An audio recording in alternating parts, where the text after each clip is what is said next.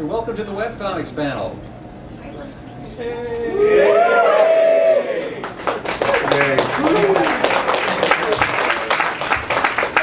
what more do you want from the poor bastards? Yeah. Monday. We've got a whole day No, it's still left. Sunday. No, it's still Sunday. Don't fuck with me like that. So what more do you want?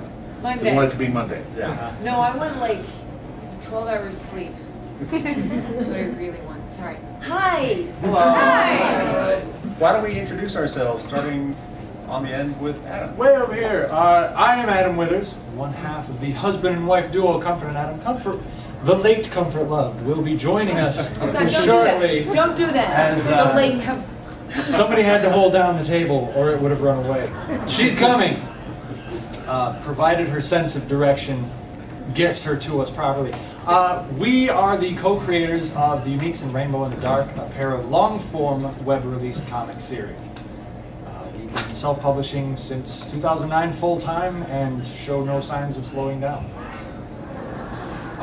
My name is John Lotshaw. I'm creator of Accidental Centaurs and currently doing a spin-off from the classic comic strip Nancy called Random Acts of Nancy.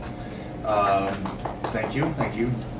Your check's on the mail. Oh, and by the way, I'm collecting for a charity also, the Human Fund, Money for People. See, no Seinfeld watchers in here. Boy, I'm getting old. Anyway. Better than the alternative. So. Oh.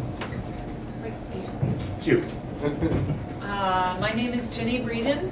I draw satanic pornography. No, I'm actually lying a lot, a little-ish. My comic is called The Devil's Panties, and The Devil's Panties is actually a journal comic that my mom reads, and it's PG-13 due to harsh language because it's about my life and DragonCon and all of that. I have a side, and Jesus and the devil show up and smoke pot, so it's only a little bit satanic.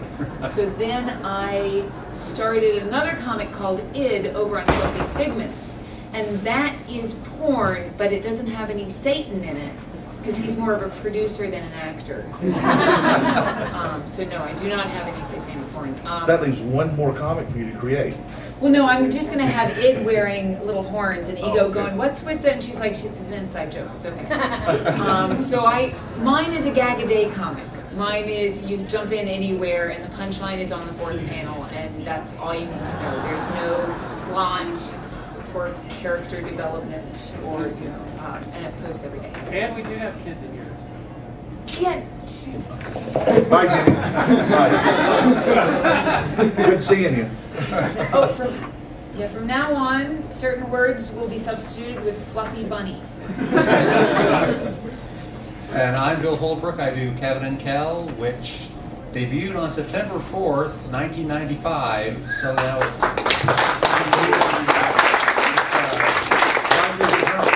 it's celebrating its 21st birthday, so it's out getting drunk right now. Thank you for coming. And do we have questions from the audience? Well, glad y'all came. We're going to get to her, but I have a quick question for the audience. How many people here want to do a webcomic? You poor, dumb, fluffy bunnies. How many people here are doing a webcomic? Wow. Well, oh yeah. Well done. I am so sorry. Have you been doing a webcomic for a year? Oh, really?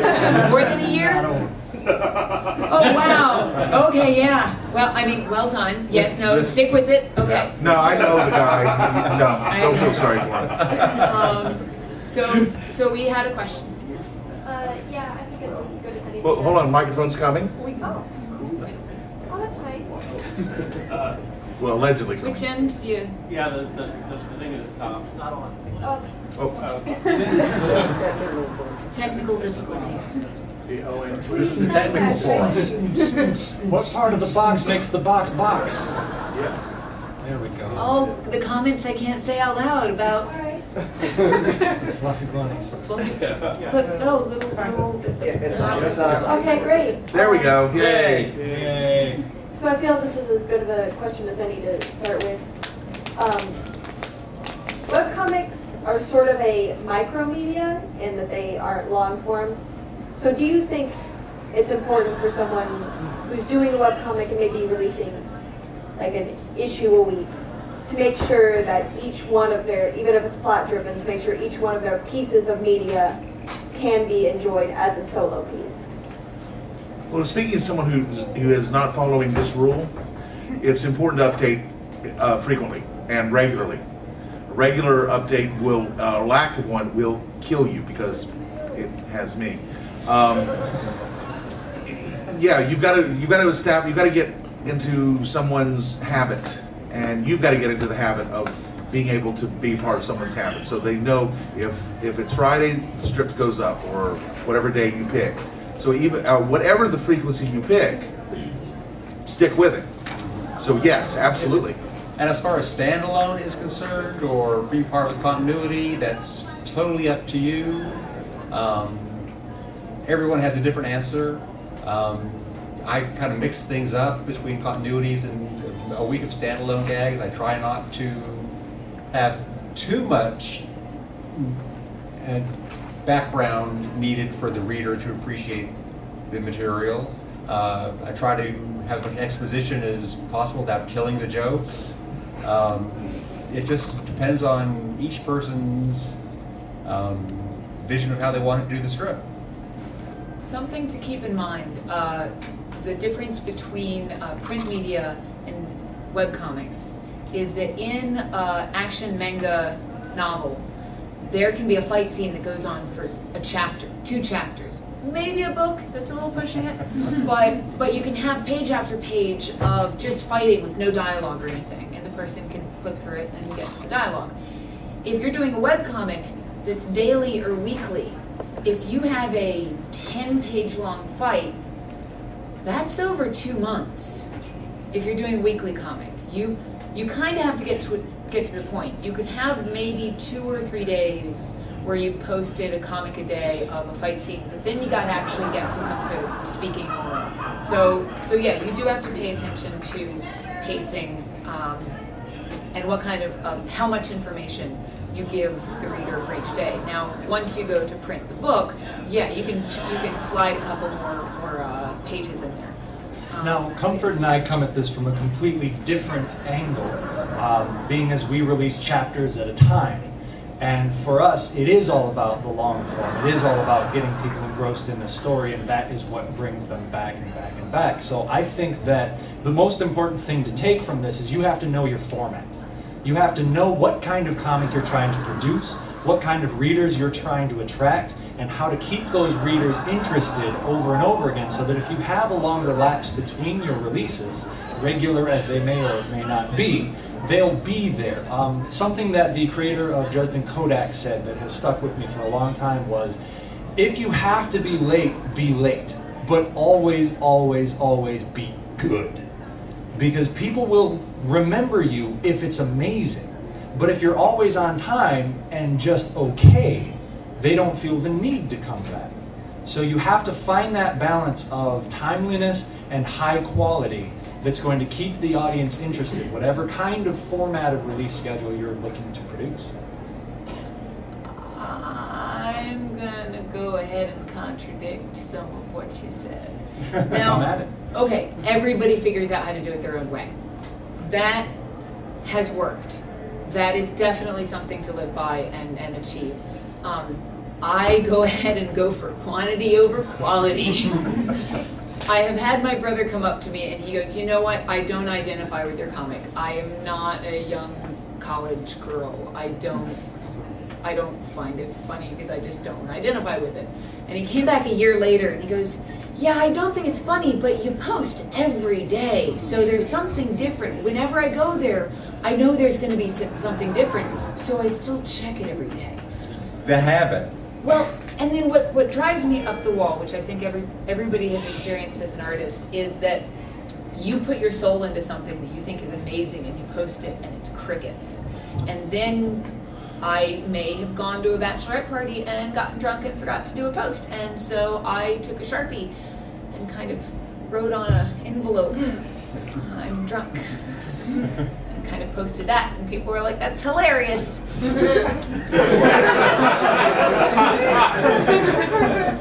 And it can get discouraging because you know, I've posted things that I thought were throwaways, and it struck a chord, and people loved it. And then I've posted stuff that I thought had hit all the buttons, and I totally missed the mark. So I mean, it's a learning curve. You learn as you go. You learn, and I never wrote for an audience. I've had people say, "Who's your target audience?" And I had a convention where I had 16-year-old girls come up and say, "Oh, this is totally me." I had housewives. I had bikers. I had a football player walk up and go, "I love your comic. Me and all my dance troupe thinks it's hilarious." So I had no idea what my target audience was because it's the internet, and they eventually found me, but it is very difficult for me to try to look for advertising places because I don't know where to put it. Yeah, some of the best some of the most lucrative webcomics were gamer comics, Penny Arcade, PvP, because they had a built-in advertising base.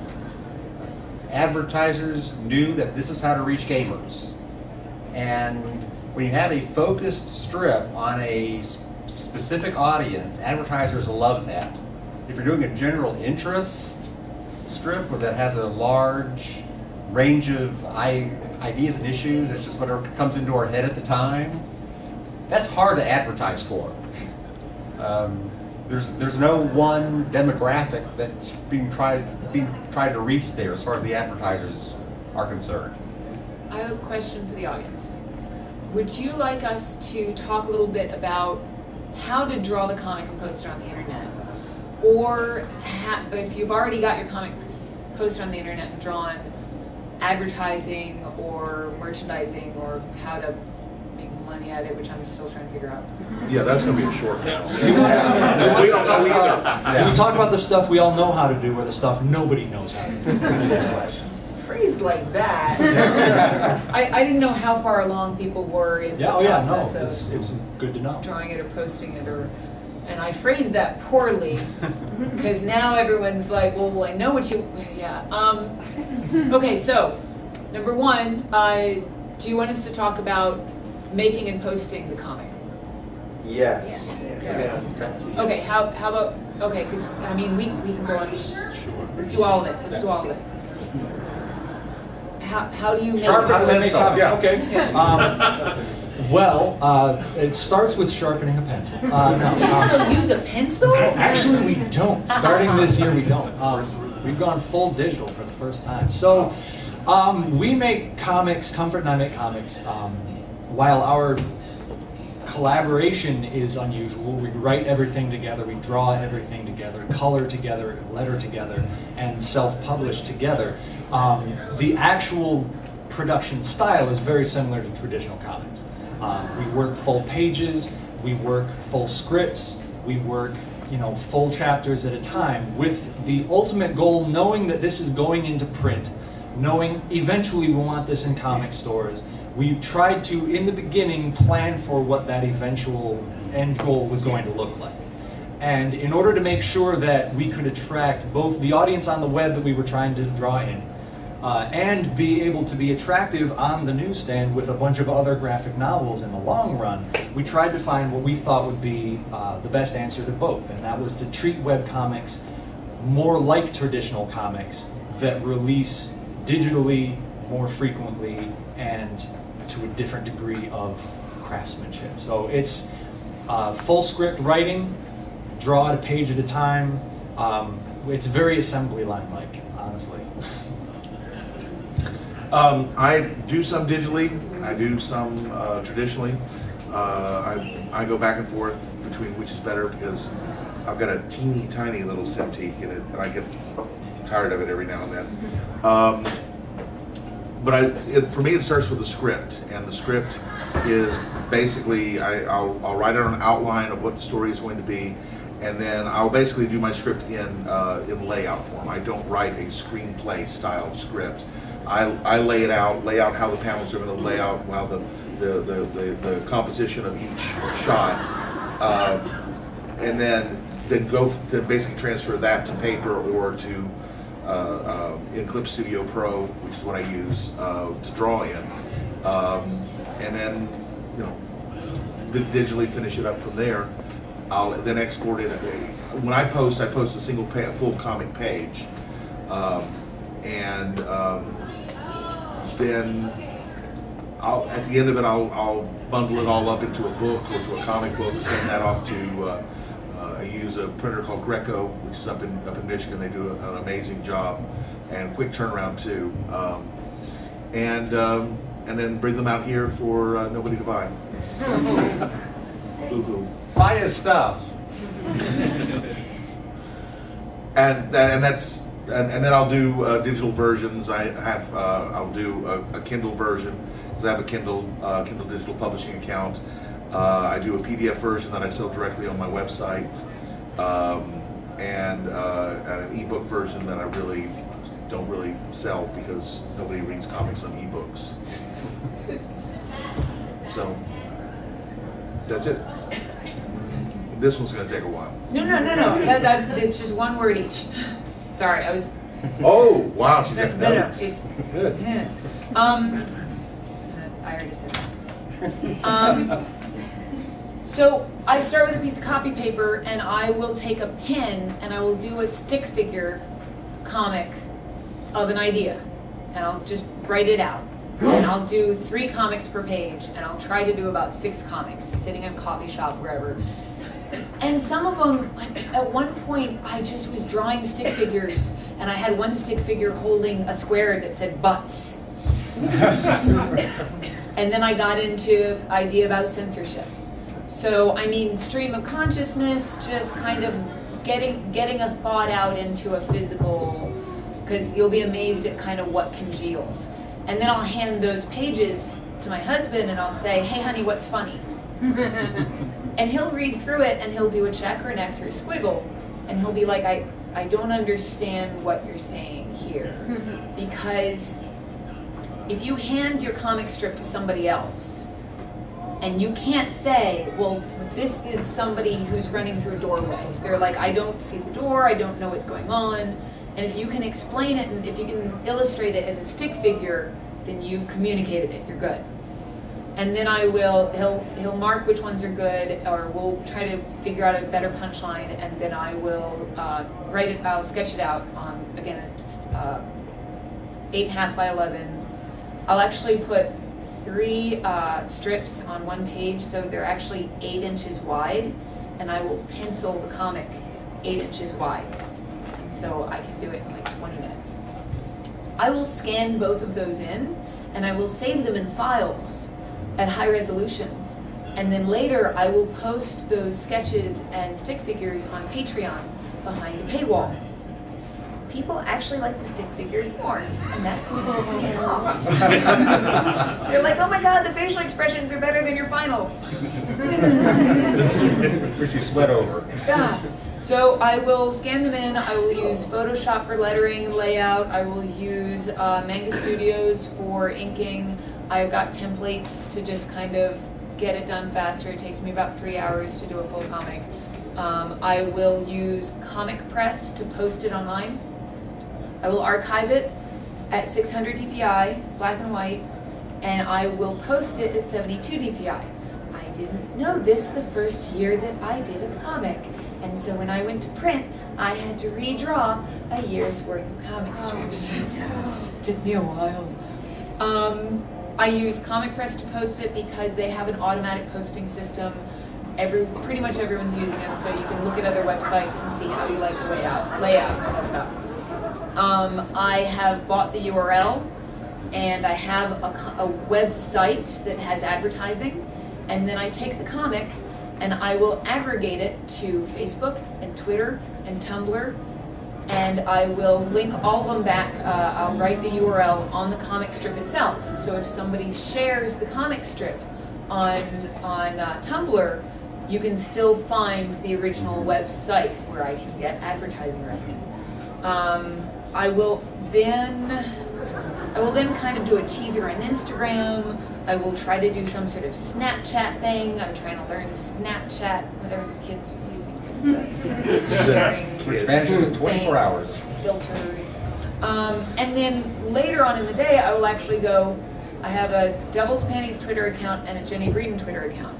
Sometimes I will share my own comic on Twitter, and then that gets more people to the website itself. It's a very bizarre social media. I had somebody come up and go, oh yeah, I read you every day on Facebook. And I'm like, I don't get advertising revenue from that. And then I use Project Wonderful for advertising sometimes. Look up Patreon and Kickstarter for money. One quick question. You said you do your writing in coffee shops. Where do you find a coffee shop in Portland? Well, what you need is the slow roaster beans, and you have to get the growler of the brewery that's next door and make sure that they have the airport carpeting down in front, because then you know it's an authentic. Oh, wait, no, I can't tell you about that one. Fluffy Buddies? Yes. Okay. Sorry. Me, I basically sit in my basement for 4 or 5 hours with a legal pad, and somehow at the end of that time I have some jokes written on paper. I will show them to my wife, who rates them with a 1, which means it's usable, or a 2, which means don't use this. Feedback is important. That's a process I really can't describe any further because I don't understand it myself. But I can understand what happens next, which is me actually doing the creation of the drawings, which first I start with the lettering, which I do by hand still. I don't use a font, I just letter by hand as I've always done, because I'm still writing as I letter. And when I finish lettering, I know how much room I have left on the page for the artwork. And I then put my piece of paper on top of my original pencil sketch and ink over that, tracing, as they say so very often, and then scan that at 600 DPI into Photoshop and then clean that up. So I have a camera-ready piece of artwork, which I then send to Terrence and Isabel Marks, who are very talented webcomics in their own right, who do the coloring on Kevin and Kel. After that, it's uploaded to the Kevin and Kel site for my few readers to see. I keep about a 2-month schedule, so I'm writing now around Halloween. People all ask me, how do you keep a buffer? Well, I started out with a 2-month schedule, and I've just kept it ever since. Since 1984. Pretty much. One important thing that was mentioned, I didn't mention in mine, was when I do my script, I send it off to some people for them to get feedback. Feedback on whatever you're working on is vital, because you don't see the problems. You, especially in the first draft, you may get this and you think, Shakespeare couldn't have written this, and then it comes back and they say, Ed Wood couldn't have written this. and it'll help you find and help you refine, if you're doing jokes, it'll help you refine your jokes, find out what's funny, what's not. It'll help you refine your story, tighten it up, find the plot holes. You say, what happened to, why did you leave Barb out there to die? You know, that sort of thing. And it'll help you to find those holes that you don't see because you're so close to it. That is a very, very important part of writing. Writing is both individual and collaborative, both. Even Comfort and I, who collaborate on all of our scripts, still use a robust editorial system, because the two of us talk together about our stories so much. We develop our own language for what these stories are about. And we don't know how well we're communicating those ideas until somebody else has read the script and told us if they can understand any of it or not. And sometimes our editors tell us, you know, We don't know what we're talking about. Because of our editors, we did go back in to say Rainbow in the Dark, which is one of our series, and we made the last issue, instead of 32 pages long, it turned into 68 pages long, because we love our stories, but we hate ourselves, and our editors know what they're talking about. Actually, in college, and I was supposed to do a self-portrait for a painting class, and I couldn't, something was wrong and I couldn't tell what it was, so I brought it out to the living room to my housemates and I said, hey, I can't figure out what's wrong with this painting. I've been working on it for like 12 hours. And my roommates kind of look at me and look at the painting and go, you forgot to draw your nose.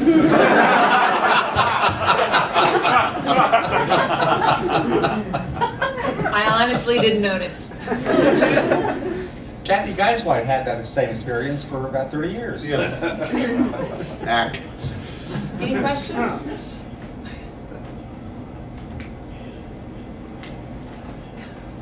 So, what would you say the biggest difference between drawing and writing comics in a digital format is between that and print media? And how do you use that difference or play with it in making webcomics? Actually, I do draw for print also, and I've been doing on the Fast Track and Safe Havens when I created Kevin and Kel, but one of the reasons I started doing Kevin and Kel to take advantage of the online medium was that they had the existence of archives, and you can't do a long story in a newspaper strip because the newspaper is gone the next day. Readers miss a day, they lose a thread in the story, they can't go back and see what happened. But in online, you have archives that can stretch back years, and therefore you never lose the reader. You can do longer, more complicated stories, and that's why I created Kevin and Kel in the first place, for that very reason. I'm going to be honest with you guys. If you're doing your own stories and stuff like that, you're going to be making them, if you're smart, for both print and digital. And here's why. You like money. And because you like money, you want to sell these things in whatever format possible. So you're looking for something that's a happy marriage of the two. Like once upon a time when computer screens were just square, you'd have to do things to accommodate that. But since our computer screens or tablets or whatever can be about any size they need to be, you need to look at what other print options versus your online options you have and marry those two in something that's awesome for both media. But I would like to reiterate what you were saying about the digital. The web means people can find anything, anytime, and that creates problems you might not think about. We are currently in the process of releasing an extended director's cut of our series, The Uniques. Which originally released in 2008 when we first started doing this. And when we knew nothing about what the hell we were doing. Mistakes were made. And after we had left Uniques to do Rainbow in the Dark, we decided we wanted to come back and continue the story. But the problem was, Rainbow got a lot of attention, got a very wide release. It was all over the place, you know, award nominations, crazy, like, woo, stuff. People knew us for Rainbow in the Dark first and foremost. And if we started doing more Uniques, people would be like, well, I'm going to start at #1. And they can, because it's out there, because everything's out there forever online. And they would go back to our 2008 work, not realizing in their heads that it was 2008 work, and say, well, why is their second thing not as good as their first thing? Even though it was our first thing, they don't know. So in order to get people along the ride for the story of Uniques, we had to go back to those first things that we had done so long ago and lift them up to a level of production quality that matches what we're doing now. Extending them, making them worth it, so that when people start at #1, which they're going to do regardless, they'll want to continue on until they get to the best stuff. But I've got a friend who, a year later, his work had gotten better. And so he went back and he redid the first chapter and then caught up. And then the second year, his work got better. True. He hasn't gone beyond the first chapter yes. in 10 years. Yeah, you've got because he keeps going back and redoing. Art is never finished, only abandoned. Right. The point is not to redo until it's perfect. The point is people are going to find your bad stuff, no matter what you think. So be ready in the beginning. Don't be George Lucas. No. Don't keep special editioning forever, but do think about when you're getting started, don't rush yourself. Take your time to make it good before you start releasing it to the public. Make sure that your first step out the door is the best step you can make so you don't have to look back later, or at least you can forgive yourself for not looking back later. So the quick comment about printing, I messed up and didn't think about a printed book, and now the cheapest printing and the most common, I use CreateSpace to print my books.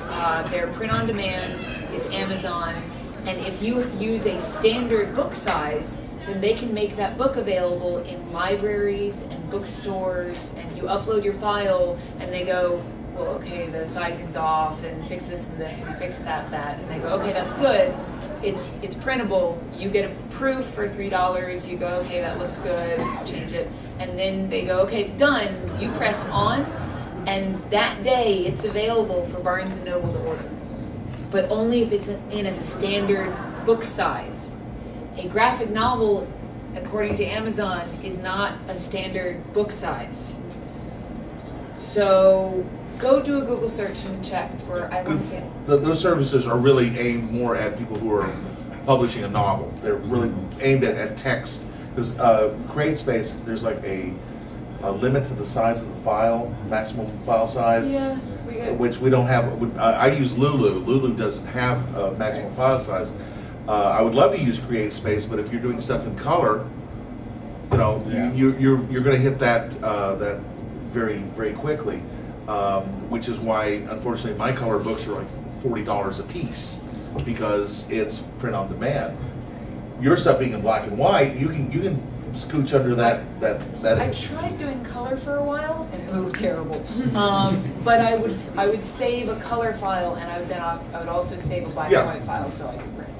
Just as a quick thing for color and stuff like that, we're talking about print on demand versus offset printing. There's two different things there. So print on demand is great and it's awesome for you guys starting out. That means that print on demand, very affordable, but everything costs the same cost. So I could get 1,000 or... Yeah, when you go to a full offset printer, that's the giant machines that fill up this whole room and they run off thousands of pages at a time, and the more you print, the cheaper it gets. You're getting economy of scale is exactly. what it is. But if you ask one of those guys to print you like 20 copies, it's going to cost a fortune to spur all that machine up just for a handful of copies. So if you want to eventually be selling through Diamond, which is the one place that sells through comic shops and stuff like that, you really do need to look into an offset run, but you got to get yourself there. Just as a quick thing, it may cost me a lot to do, say, one omnibus of Rainbow in the Dark through print on demand, and that's like $35. But if I do an offset run of it, it's $5 each. But I do have to spend $10,000 to do that print run. So you got to know that you can sell thousands of copies before you do the big stuff. And you have a place to put thousands of copies. Exactly. Yeah, big basement. Barn. So otherwise it becomes furniture. Now I actually am in Diamond, and I use CreateSpace. So, and the good thing about that is, okay, we're getting off topic though. We're talking about webcomics. No, we're talking about printing. all the nitty-gritty. Stop talking about printing. Let's go back to, because, okay, so if we were in the beginning, we actually had a question. Yeah. This is actually about the beginning of how to start a comic. In the beginning, starting a webcomic, I know you guys probably started with different. I know you guys probably started with different programs than you're using now because there's different ones available. But what programs and what mediums would you recommend for someone starting a webcomic? Manga Studio. Manga Studio is the best for digital drawing that we've found. It's called Clip Studio Paint now. Which is a terrible name. But it's an awesome But program. that's actually the Japanese name. Yeah. Exactly. Yeah. There is programs that can make your own font. Yes, this is true. And they're cheap now. Yeah. There's actually online services where you just go on in and they'll what are they? I samples of forget. your hand. My I don't husband found remember. it for me. So for drawing, just search Studio Google Paint. for fun. For color, we still like Photoshop. A lot of people like Paint Tool Sci to speak really well for that. Color is an evening playing field right now. There's a lot of people getting involved in the digital color game, doing a pretty good job of it. We used to say Photoshop or bust, but at this point, that's not really the case anymore. We still like it because that's what we learned, and we know a lot of tricks that way, but if you have another program that's working for you, then it's working for you. Use that. Yeah. I use Photoshop because I've been using Photoshop since version 2.5, before it had layers. Yeah. I still have old sweats from that. But it was under Windows 3. Oh man.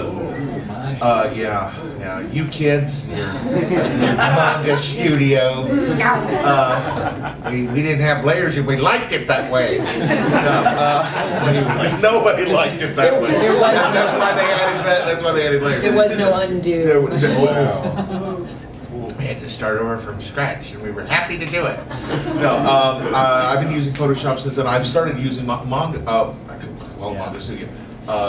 Clip Studio Pro has got some amazing tools. The rulers, there's the rulers, being able to do perspective rulers are just amazing. Yeah, but then you can just fall down the rabbit hole. And then you fall down a rabbit hole, and the next thing you know, perspective and just one panel. Here's the trick with not falling down the rabbit hole with the perspective rulers and stuff. First thing you do is quick sketch out what you want that panel to be. Yeah. And only then do you use the rulers to tighten that sketch down. And not adding all kinds of embellishment. Just take that initial layout you had in mind and tighten it so it's crisp and clean, and that's all. The advantage of Clip Studio Pro is that it was designed for comics creation. Photoshop is for photo manipulation, hence the name Photoshop. In fact, the very first thing that it was ever used for was to composite animation for the movie The Abyss at ILM. So it's a photo manipulation program that just happens to have these tools that are applicable to comics creation. Manga Studio, especially for inking, is designed specifically for, and also doing halftoning and things like that. Right. It was designed for that. So it's a great program for that. It's relatively inexpensive. It comes in 2 different levels, and the lower level has got all of the drawing engine tools and everything. So you can see if you really want it before you go up to the upper level, and it's not that expensive. It's really not. Honestly, the high end is $300. If you follow their Twitter account, there are almost always Smith sales. Micro offers sales on that, All and their the time. animation software too, all the time as really well. good. So we got a copy of the full Clip Studio program for like $120. Compare that with how long you'd have to pay monthly for the Photoshop, and it makes a difference real quick. Yeah, that's 2 months of Photoshop, by the way. So the other thing is that don't necessarily think my comic isn't going to be good unless I spend hundreds of dollars on it. When it comes down to it, the most popular comic on the internet is a stick figure. When it comes down to it, it's just your idea. And I've had times when I've had to didn't have my scanner, so I've taken a picture of my sketch with my phone, and I've worked with that. So when it comes down to it, get your idea, put it in some sort of form that people can They're just communicate. tools. These are just tools. That's all they are. And there's always going to be an alternative. You could go and download GIMP for free. Granted, it doesn't have all the bells and whistles, and some people will say, well, it doesn't feel like Photoshop. No, because it's not Photoshop. But it works. Like Guy Gilchrist, who I work with on Nancy, Random Acts of Nancy, who was the original artist for Muppets comic strip and Muppet Babies, created Muppet Babies and co-created Fraggle Rock. That's what he uses. He uses GIMP. Now he draws everything traditionally, but to create his scans and to upload and to prepare it, he uses GIMP because he doesn't need Photoshop. So it just depends on what works for you. And Photoshop is pretty pricey. Adobe just really. Shall we take another question? Yeah, before we start on our Adobe Over here. rant. Yeah. Thank you for talking about the technical side. I really do appreciate that. Oh, hold on, microphone's coming. There we go. But one of the things I wanted to ask is, so when you're first starting out, you know, posting onto your own website can be very difficult and you won't really get much traffic. So what would be some sites you would recommend to get a lot of people looking at your comics and get a lot of feedback in your first beginning? Well, so any social media. Yeah, any pretty much. social media. Tumblr is great. Tumblr is great. And I think the best response to any question about where should I be posting about my comic is everywhere. Any place you can be, anywhere you can go there and talk about it, because you don't necessarily know who your audience is going to be right away. Put some panels of it on Instagram and have a link to your site. You know, the social media stuff is about getting people to the main feed, and the main feed may be Tumblr. A lot of things like Yale Stewart, who does JL8, his main site was Tumblr for a long time. There's a lot of people who use Tumblr. So, you know, just as long as you get people where you need them to be, always make sure there's a link, get them excited, bring them where they need to go.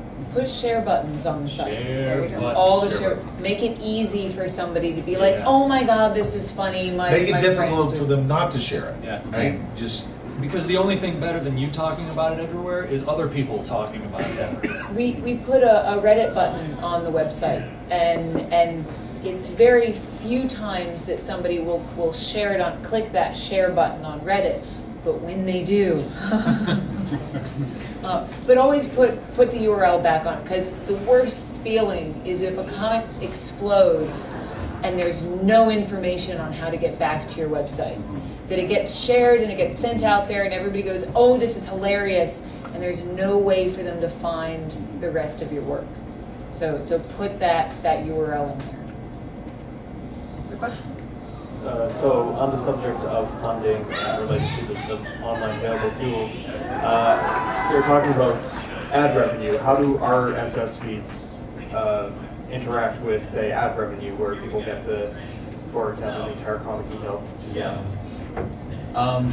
Basically, I don't have an RSS feed. I just have Google ads on my site.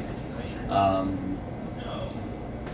really don't rely much on ad revenue to keep Comic Health going. I rely on patrons, which I've been doing since 2001. That's the revenue stream that does keep it going.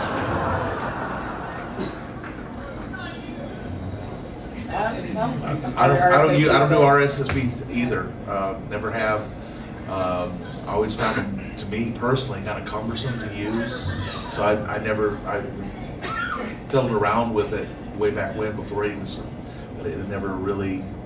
It would always seem to me kind of more of a solution in search of a problem. Good So question. you try it out and get back with us. Yeah. So And then next year you get up here and you explain what you did. So I use Patreon, and one of the levels, level number one, $1, thank you very much. Level 2, $3, I will send a URL that will take out all the advertisements on the site. And for $3 a person, I can afford to go, here's where you can read it with no advertisements. And it'll load a lot faster. Archive Binge makes it faster.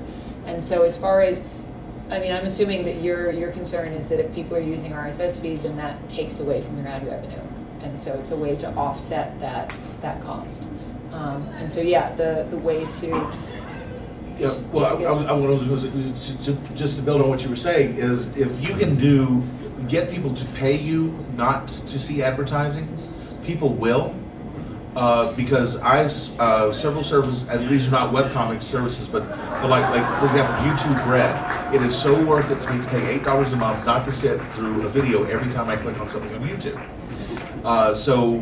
And I still like it because the people who are monetizing their videos still get their monetization out of me. They're just getting it out of that $8 a month. I just don't have to sit through ads that, so why are you showing me this ad? Again. Again, and again, and again, and it's the same ad 30 times. Patreon is a great way of being able to do that, because you can feed things out exclusively to your patrons, and that kind of acts like an RSS feed in a way, that they're paying for to get exclusive access, get it early, get it exclusive content, get, like you said, special links so that you can get discounts on merchandise or ad-free on the site or whatever, that's a great way of doing that, and in turn still handle the, get you the monetization that you need in order to keep things going. Any other questions? So I had a question more from the art side, and I know there's no way I'm the only person with this problem, but when I'm trying to draw something, it varies in degrees, but on most occasions I would literally rather die than draw a background. Heads, hands, and feet. Oh God. Yeah. I would rather draw 1,000 hands than a single tree. So my question is either A, how do you trick yourself into not despising every second of drawing a background, or how do you get away with not doing it without looking lazy? There's a difference between a small format comic strip and the large format that you work in. Yeah. One of the great advantages of the small format is you can get away with as little background as you want. You could literally have just a figure talking to another figure with no background at all. None of us are ever going to be as rich as Jim Davis. His background is Jack just Davis. the Garfield. Oh, Garfield, I'm sorry. Well, Jack Davis had great backgrounds too. I'm talking about the guy who has no background. Oh, okay. You're right. Horizontal You're right. line. Yeah. That's his background. And Sometimes it's foreground. yeah. And we'll never be as rich as he will, and because he's a multi-billionaire or something. He's never drawn a background, so that's the difference between comic strips and the large format. Now there are still tricks with larger format works. The establishing shot is the panel on the page, or the panel in the scene, that establishes where we are right now. It gives us the who, what, when, where, and why of the moment, so that the reader is in one panel caught up with exactly where we are, who is there, what are they doing, and why do we care, and then we can follow and read the rest of that scene. Now, if you do a good enough establishing shot up front, you can go essentially backgroundless for many panels after that, and the audience remembers. You just have to keep putting in new establishing shots, either every page if you're doing it that way, or if you're doing like the endless scroll style comics, then think of it like every 5 or 6 rows of panels. You need another establishing shot because your audience are children and they will wander into traffic if you don't take their hand and walk them where they're supposed to go. Now, just really quick, artists, I know you don't like drawing backgrounds, and this is for everybody. I have to do backgrounds all the time. Do I love it? No, I do not. Does. But you gotta do it, and the more you do it, the easier it will be. Just like drawing faces, drawing hands, drawing whatever. It is the repetition that makes you better. It's the time that you put in, is the work and the skill that comes out. What I have said for a very long time is that an artist is not defined by how well they draw the stuff they love drawing. An artist is defined by how well they draw the stuff they hate drawing. Because anybody can just doodle in their sketchbook all day for fun.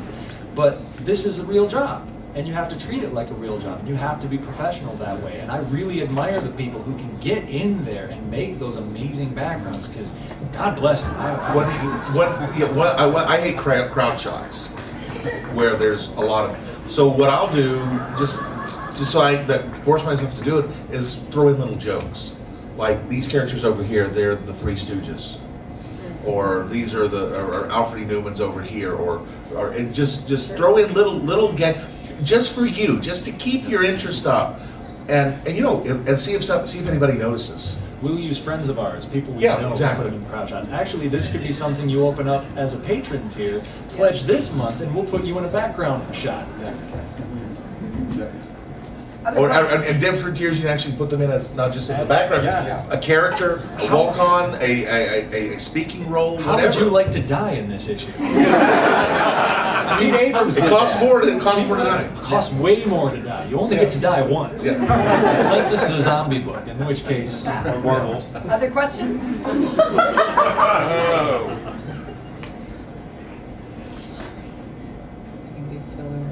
had a professor at college because I have a degree in comic books. I went to Savannah College of Art and Design, and I have a sequential art degree. It's like Portland East, isn't it? Oh, no, it's deep south, deep south. Portland South. Deep Portland south. South. So I had a professor who said, you got to approach the detail, and so the page, like filet mignon and potatoes. That you don't want to eat an entire dinner of just filet. I kind of do. Yeah.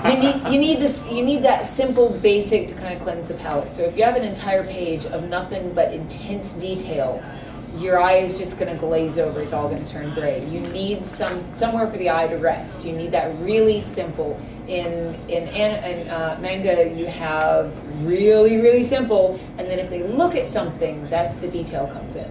If they look at the sword, then suddenly it's this gem encrusted. But other than that, it's very basic. So with backgrounds, you got the one that's the detailed background, and then everything else is just a John Crick does the same thing. You don't really see the boogers until the close-up. Until the close-up. So. And then you get the foghorn. Yeah. Over here. One of the things that hasn't been talked about yet is the almost immediate feedback that you get from the fans on electronic format. What are some of the highs and lows that you all have had from that immediate feedback? Everybody looks over at Jennie. Oh my God. That fear keeps me from being too lazy. I have gotten a lot better. I'm trying to remember, we didn't have as much feedback in the beginning because nobody really knew what webcomics were. And now, oh my God, everyone has an opinion. So I will actually go and I will Google something, and I will make sure that I have the right spelling, the right phrasing, the right what the thing looks like. I will make sure that the hole is on the right side, that the handle is in the right place, because people will let me know. You know Weird Al's song "Word Crimes"? Yeah. Those people. Yeah. And the thing is, unfortunately, if you make an honest mistake, you have somebody who goes, "Hey, did you notice that you made this mistake?" And you're like, "Oh my God, yeah, that's." And then somebody won't read the comments, and you got 12 people. And they all think they're the ones who discovered it. Yeah. And on the reverse side, if you do the research, I did one where I'm climbing a stack of paperwork because I'm trying to buy a house, and it's just this entire, and I wanted a reference of climbing. And so I looked on that. Google image search is your friend, and sometimes it's a horrible place. And so I did a comic I did the illustration based on that. I didn't realize I had drawn climbing shoes, and I had all these people go, "You climb? What do you climb? What do you do?" And it became this, it kind of went a little bit viral in the climbing community. And so that can help and hinder you as far as making sure that you research enough before you post it. So you don't have somebody who goes, well, actually, that's not the exact. Well, it goes the other way too, though, because you never know who is going to be really happy to see that detail brought to life. People who have backgrounds involving these little things that are just incidental moments in your comic, but because you got that detail right, suddenly your comic is one of their favorites. Right. Because nobody gets that thing right. Now for us, a lot of times we get emails, 4 in the morning emails, where somebody, because a lot of people can just get a whole big omnibus of Rainbow, either on Comixology or from us, at a con or whatever. And we get we had this email up from a girl once who read it and was like, "Oh my God, this is my favorite book ever." The main love story is about 2 girls, and she's like, "I just came out yesterday and I bought this book, and this book is so meaningful to me right now in this moment. Words cannot describe." And we get this long, awesome email. And that is the other thing that you can get. So it's not just the nitpicky things, it's the amazing, in the moment, emotional reactions that make you feel like, yeah, that's why I do this. Yeah, a lot of people talk about the internet in terms of the knee-jerk reactionaries, but sometimes you get knee-jerk love that is really nice to receive. Yeah, I just had, in Kevin and Kel this past week, 2 minor characters broke up the relationship. And I was surprised at the Kevin and Kel site's comment section. Hundreds of comments commenting about these characters. People had become invested in them, and they were, I said, minor characters. They weren't, the major characters, but people got emotional over them. That's kind of what we hope for. But it can also be a curse. It could. All I have to Two say sides is, of the same coin. All I have to say is Danielle. Yeah, that too. Yeah. So. Yeah, it was through Kevin and Kel I first heard the term trigger warning. Just to leave that there. Yeah. So you've got to. Sometimes you have to separate yourself from the fans, from the work. You have to recognize that sometimes they're not talking about you. You're going to get a troll. You're going to get somebody who says you suck. Oh yes. Oh yeah. And you're going to get somebody who just kind of just smears something all over your comment section. And go ahead and I'll read something and I'll go, "Oh, sweetie, you're having issues. This has nothing to do with me." They're just finding somewhere to vent, and you have the biggest soapbox that they can jump on right then. Or they'll say, "Well, I didn't agree with what you did with this character. You didn't write that right. You're not writing the story right. You have to go. Somebody has to." Somebody said, "Somebody should kidnap her kid and make her write it the way it should be written." Yeah. You don't really read the script, do you, buddy? No. So when somebody emails you or comments and they go, "Well, I like your stuff, but this part just, you didn't, it's not, I don't like it." I kind of have to step back and go, "Well, you are entitled to your opinion, and I'm sorry you feel that way." I'm sorry you're wrong. Too bad. You have to pace yourself as far as what you're willing to change, how much you're willing to give up to, because that way can lie madness. If you're like, "Oh, okay, they wanted the character to go this way, I'll go this way," or "Oh, they thought it should go this way, I'll go this way," and it can become. I have a friend that her readers kind of wore her down, and she didn't want to do it anymore. And she ended it. She walked away. She just didn't want to deal with it anymore. Because they kept yelling at her about how she was doing it wrong or she should have done it differently. So yeah, put it out there, listen to your fans, listen to the readers, and take the feedback. Because that can affect how you develop a character. That can affect how, the insight they have. You're like, "Oh, I didn't even think of it that way." And good artists copy, great artists steal. Okay. But put up a little buffer as far as how much you're willing to let them hurt you. You've got to believe in yourself to do this, because the rest of the world doesn't, basically. Your parents won't. Mom. If you're working with another person, so you're starting out and you like drawing, and your best friend has a writing idea, and you're going to work together in high school or in college, or so your sibling or your best friend, write up a quick contract. Just write down, "Hey, contracts keep friends. Because life is long. Things happen. Things change. And so are memories. One of you will be way more invested in it than the other. One of you might put down a payment for printing, or put down the money for the hotel room, for the convention, for the table. And the other one might decide they're going to wander the convention, and they'll wander back to the table and go, "So how much did we make? And I get 50% of that." Well, yeah, but you have to pay me back for the hotel and the table and the food and the gas money and the...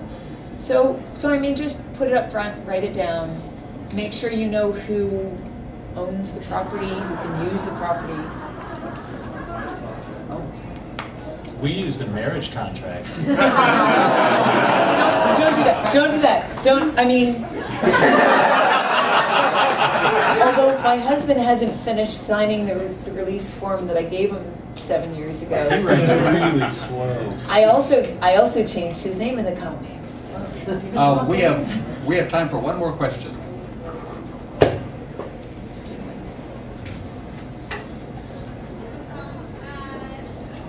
Hello, yes.